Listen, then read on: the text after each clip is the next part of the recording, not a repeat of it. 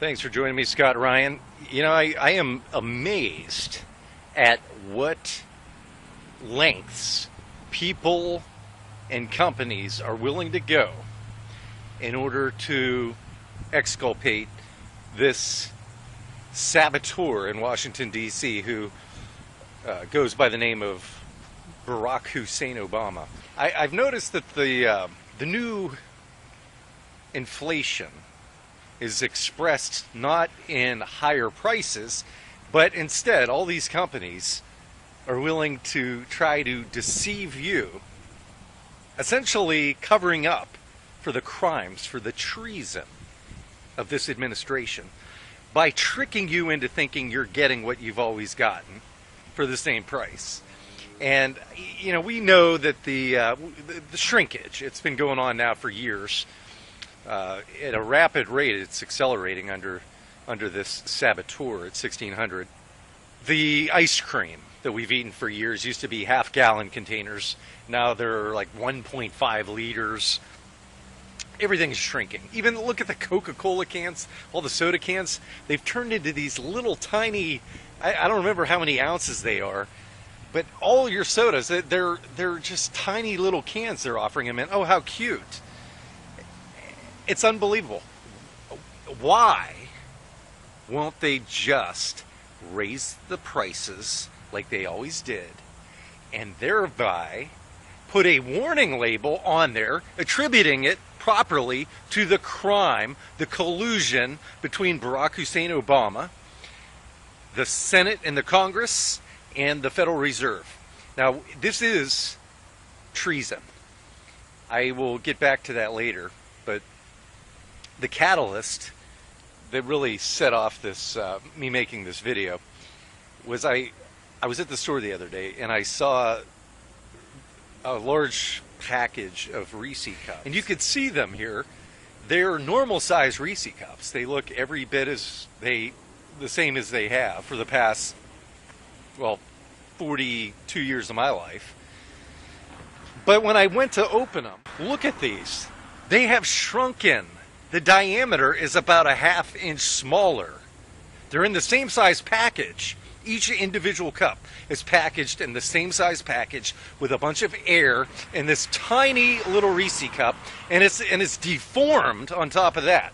But they are selling this to me as though it is the regular Reese cup, and only do I find out when I come home to eat it. Now, it's a Reese cup.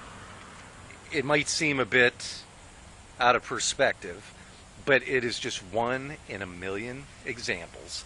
And the high gasoline prices, which nobody's griping about. That's all we heard about under Bush when they were half the price they are a gallon as it is now. They were calling for his head. Meanwhile, this saboteur is destroying our currency, is robbing us blind. And all these people in the media are covering up for him. Even companies are covering up for him by this shrinkage, instead of raising the price as historically occurs with products. When debasement of currency occurs, the blame should go on the people, the criminals who are committing the crime. Don't try to deceive us into screwing us out of products and charging us the same price and shrinking the product. Don't try to deceive us. Let the blame go to where it should be properly ascribed. It's insulting. When I say it is treason, I mean it is treason. And one thing, I was watching actually on History Channel the other day. There was a show called Ancients Behaving Badly. In this particular episode, you can see it online. I'll link to it on tableofwisdom.com. But and I'll show you some clips. But it was all about Nero. And it really amazed me. If you watch this, you will think about Barack Obama throughout the episode. This guy was disgusting. He was all about lavish living.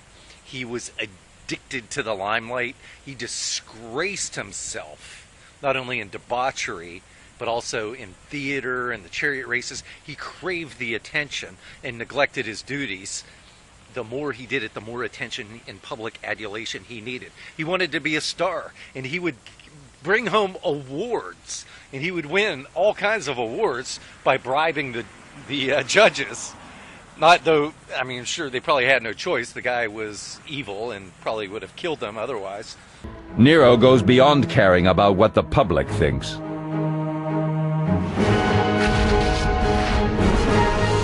Nero was now ready to be the man he always wanted to be. And according to Suetonius, that man was a poet, an actor, and a musician.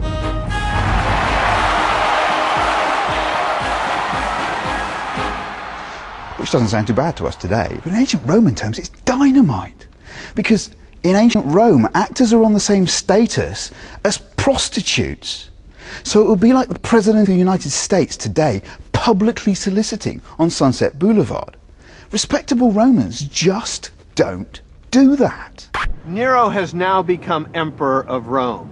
But rather than just pure power, what he has now achieved is the stage that he has always wanted. He now has the platform which he can fulfill his dream of everybody loving him. He is now literally the center of attention of the world. Nero's desire for attention spirals out of control, just as a historic catastrophe strikes Rome. Anyone who displeases him doesn't last long. No one dares plot against him. When Romans aren't fearing for their lives, they're squirming with embarrassment over Nero's lowbrow antics on stage. Psychological analysis suggests that Nero just can't help himself. Nero has now become addicted to the crowd. He's totally hooked on adulation. Any amount of it is not enough. This is part of his personality pathology. It shows that deep inside of him, he needs that continued love by the crowd. He's become like a rock star, on call 24 hours a day. Not only does that aspect of Nero remind me of Obama, the sick and twisted, debauched aspect, but they talked about how Nero, in his lavish spending, after the burning of Rome especially, he made this palatial estate for himself. He debased the currency, and they show in this program a clever way in which they did it. And they made it look like, I mean, the same gold content or the same silver content, but inside it wasn't even just gold or silver plated. It was thick, and they put, I believe it was lead inside, and it was very cutting edge in its trickery. And they said that if he had been caught, of course, the penalty would have been death, because it is treason. Nero loves himself. He loves other people to love him, but he is not psychotic. He is not insane. There's no evidence that he's hallucinatory or delusional. He continues to be very planful and very goal-directed. Now, those goals are all directed at making him look better, but there's no evidence that this guy is psychotic. While half the city starves, Nero builds a palace, but hits a roadblock. He's running out of money. Nero won't let that stop him. He has a plan. The workhorse of the Roman economy is the denarius. Rock solid because it's 100% silver, guaranteed.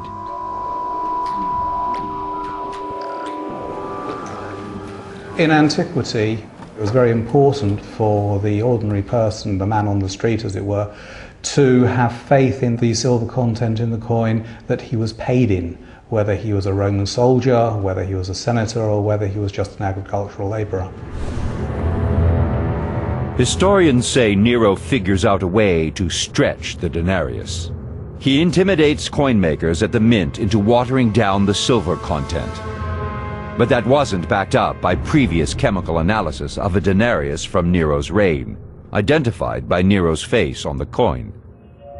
This showed the coin to be pure silver, so it sounded like the whole story was an exaggeration.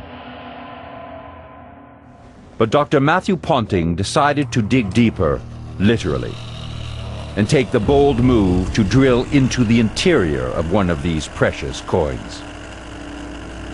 The analysis will be able to tell us exactly how much copper was added to debase the silver coinage by Nero, because it's been taken from inside the coin itself, missing any surface layers which would have had their silver content enriched prior to striking.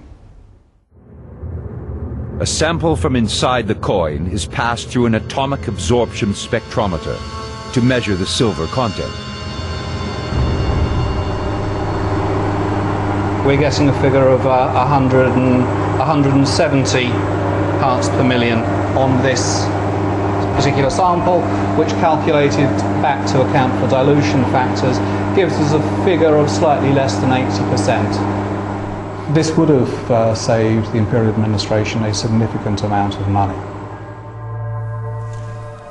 The other 20% is plain copper. So Nero really does debase the Roman currency and uses the money for his grand building projects. But if his scam is exposed, he'll be lynched.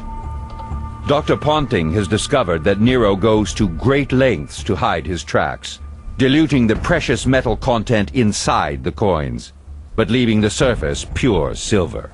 So it is different to laying on say a silver foil over a base metal core, which was the technique that was used by forgers to actually forge coins. In this case, it's a much more sophisticated process where you're actually enhancing the surface silver content of the coin only.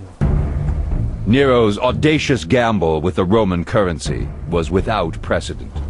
For the first time, we see a systematic and quite serious debasement of the silver content of the major silver unit of the Roman Empire, the silver denarius.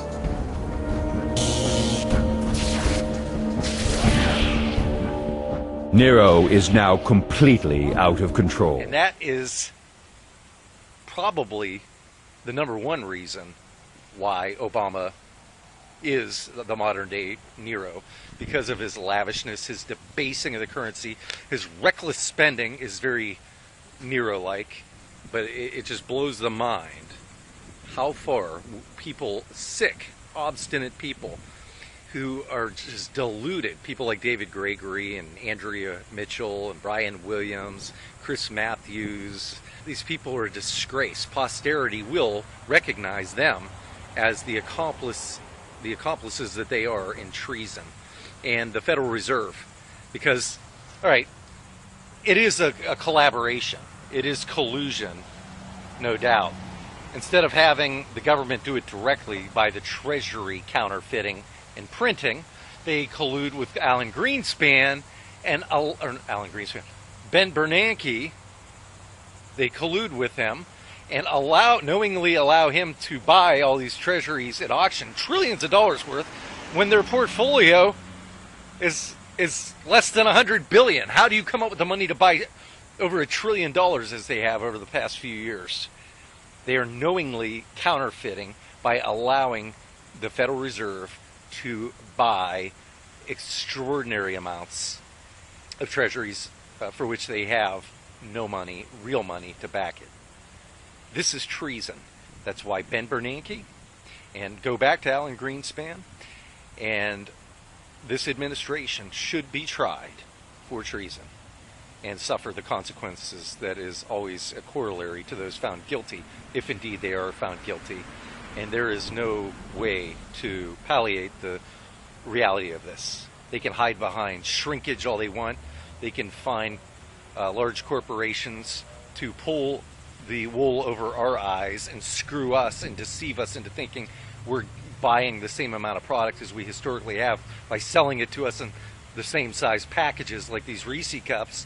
But the bottom line is they are destroying, they are stealing, they are plundering. It is treachery. They need to be prosecuted. And with all tyrants, what it comes down to in the end is it's them or us. And that is why they are moving. That is why they are buying all of the ammunition. That is why they are building all these underground bunkers for themselves. They are planning because they know they are only temporarily deferring the inevitable collapse. It is happening in front of us, and it is in our pantries, in our refrigerators, and it is in our gas tanks. The treason is undeniable. And there is only a matter of time before it completely collapses. And that is what they're prepping for. It's them or us. And they've got the federal. There are nothing but, there may be 10 honorable, noble statesmen in Congress right now that are willing to stand up. But all they're doing is buying time. It is time to stop messing around. It is time to flee Sodom. If you're in a blue state, come south. It is time to run for your local government. That is where the power needs to be. That is your last line of defense. Local, state governments. Before it's too late.